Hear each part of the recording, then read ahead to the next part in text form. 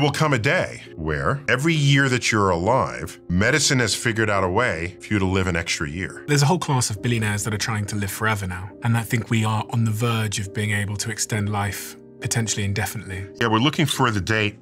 It's called the escape velocity.